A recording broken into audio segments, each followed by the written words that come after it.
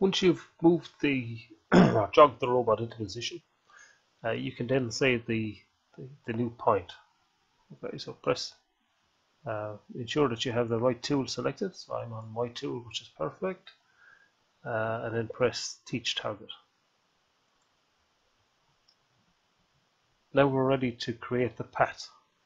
So pull down Path, press autopath, press Shift on the keyboard, select the top of the object, and because there's some curvature on this object, I'm going to press the circular path and then press Create and close.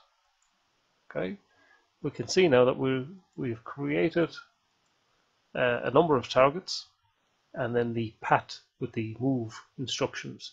So we have linear moves and then a circular move and so on, as the tool makes its way around the component.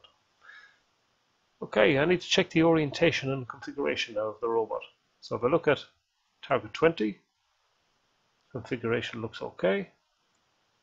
I can flick through and look at the orientations of the tool as it makes its way around.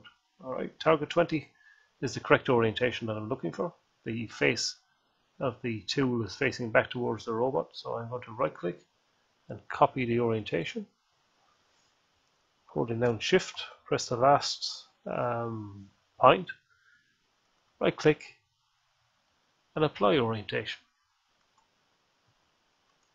Okay, now we can see that the tool orientation is good as we make our way around that. Alright. For the path, so I'll click on the path, right click, configuration, auto configure. Select the first orientation of it, that's perfect. Press apply. Okay, now what I would like to also do is to include target 10, the first. So if I just view the robot at a target, this is the starting position that I would like to start from and then return back to. So on target 10, I right click, add to path as the first point, right click, add to path, path 10, and add as the last point. Now if the movement to target 10 and from, sorry, the wrong way, the wrong order there, so I'm just going to drag that above it.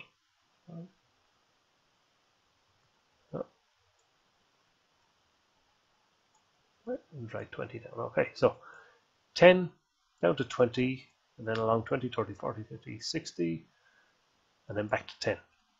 All right, now the movement to 10 and from 10 to 20. So from movement of the robot to 10 to 20 and back up to 10. These movements, they don't need to be linear movements. In fact, they can't be because the robot is at a slight angle. So I'm going to change these to joint. So right click, edit instruction, change from linear to joint and apply. Close.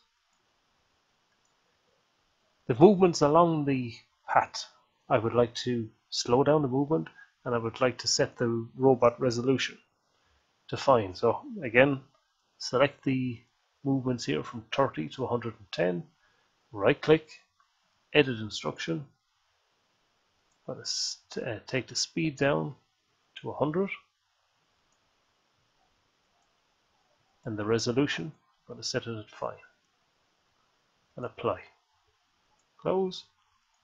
We're going to check out the movement of the robot. So right click, move along path. So we should have a rapid advance down to point 20, and then slowly the robot makes its way along the contours of the component, going through the circular arc and then the semicircle,